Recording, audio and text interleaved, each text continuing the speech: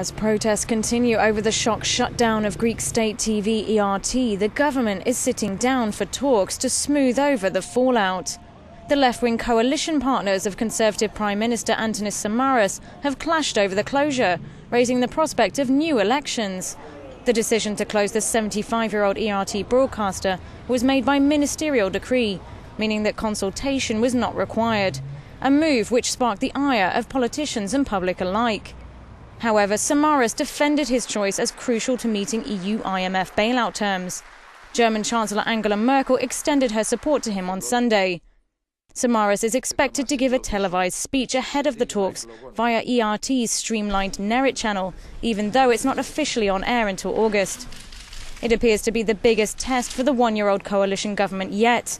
The parties are reluctant to head to the ballot boxes yet again, as opinion polls show a drop in support, and bailout money would be further jeopardised.